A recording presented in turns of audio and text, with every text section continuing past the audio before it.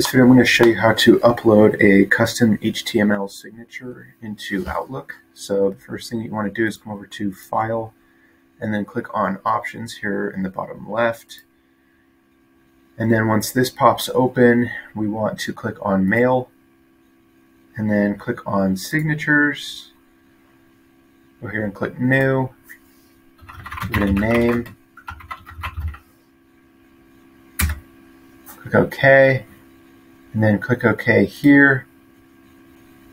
And then we want to come back to signatures, but before we click that, we want to hold down the Control button on our keyboard and then click on signatures again. This window should pop open.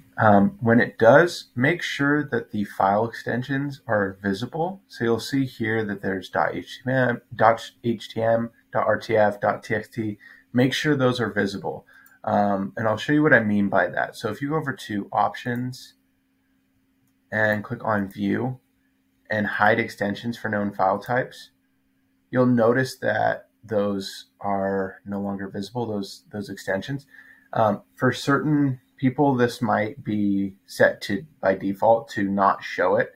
In order to make this entire process work, you have to have your extensions for known file types visible. So just make sure that this is unchecked, and then you can go from there.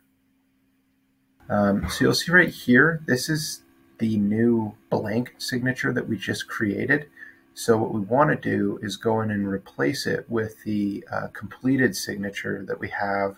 And so in order to do that, we want to pull open the completed signature. We want to copy that into here, and then we want to take the name from the blank signature and copy that, and make sure when you copy it that you're copying everything in front of the .html. You don't want to include the .html. So go ahead and copy that. We'll delete the file, and then we'll come over here and we'll rename this. We'll paste that in there, and then we want to go over to .html. We want to remove the .html, the L from .html, and then click on Yes.